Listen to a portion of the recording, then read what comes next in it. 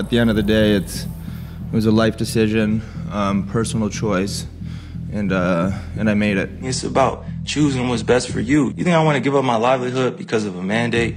Because I don't have accommodations? Because I'm unvaccinated? Come on. I believe strongly in bodily autonomy and the ability to make choices for your body, not to have to acquiesce to some woke culture. As an athlete, you're like in the top 1% of like human physiology. Can you get a little arrogant thinking like, this isn't gonna hurt me, so why should I take the chance of taking a vaccine?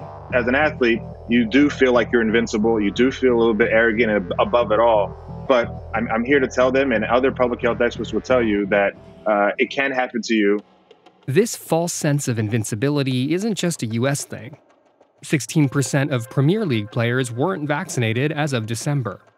And the world's #1 men's tennis player, Novak Djokovic, has refused to be vaccinated, leading to a global media fest. He was deported from Australia before the Open and became basically the face of the global anti-vax movement. But it's not like he's a COVID denier. He and his wife even own an 80% stake in a Danish company supposedly looking for a COVID cure.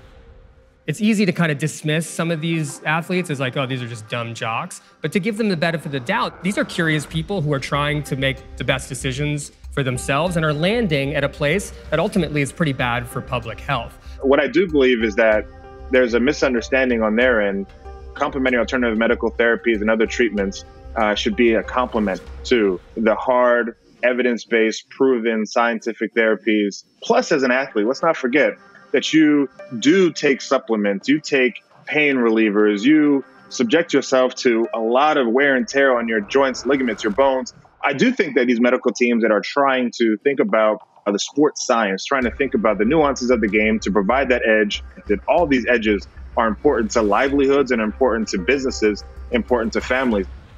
My medical team advised me that the danger I'd be in to get of an adverse event was greater than the risk of getting COVID and recovering.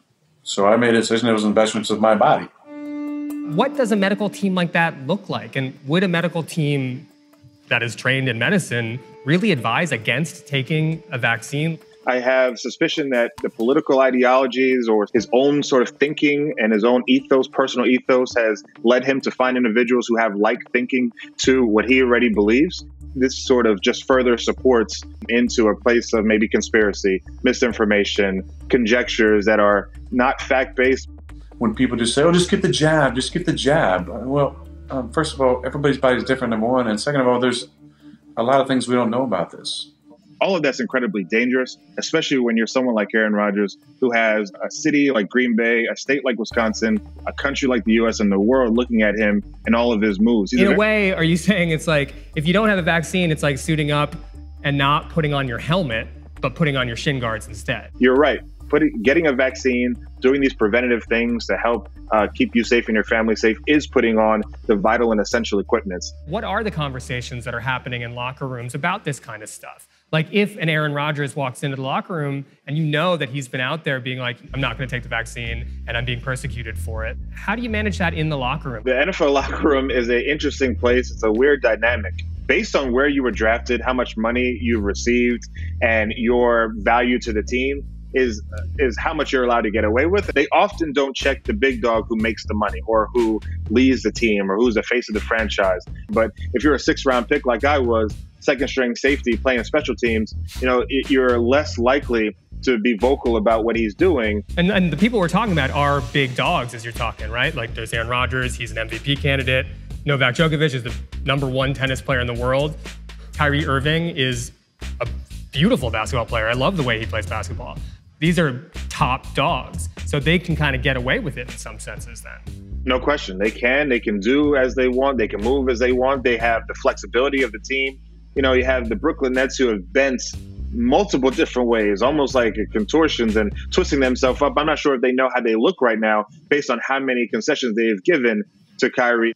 I'm sort of struck by how like professional athletes and pro sports have actually bracketed the pandemic. Like early on, the NBA canceled their season back in March 2020.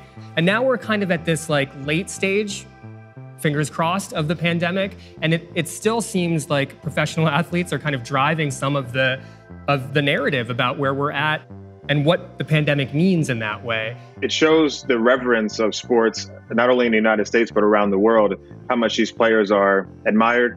You're not just performing for your team, but you also now, with the social media age, have a social platform to spread true information, factual information, get us over this pandemic, use some of your social capital to affect the change in lives of people who look up to you. And unfortunately, some athletes haven't done that. And I hope that it changes.